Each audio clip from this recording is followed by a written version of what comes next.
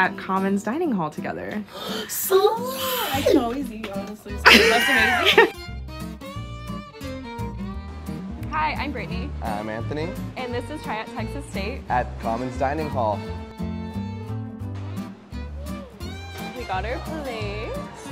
Yes. Oh, are we going in for the first bite already? Are we? Just quick. Ready? I have to try these potatoes. They look so good. Do it. 3, 2, 1.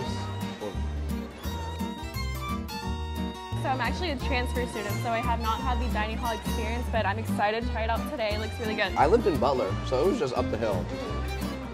How often do you eat on campus versus eating at home now? I don't have a meal plan, but I still eat on campus. I'd say like 45% of the time. I would say I eat at home just a little bit more often, but usually I'll come like to Commons with friends. This is my first time at Commons, but I would say it's 10 out of 10, so I would definitely come back. And I like that it's buffet style, so you can get